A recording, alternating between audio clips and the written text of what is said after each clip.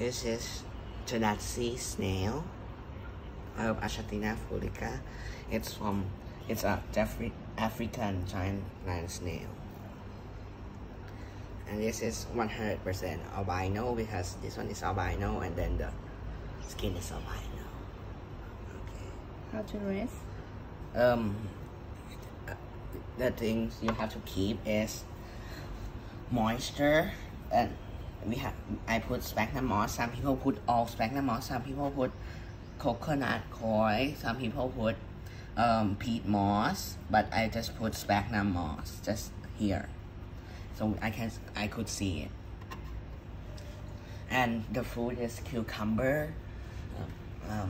Sometimes I give kale and some old version of tortoise food pellets. Yeah.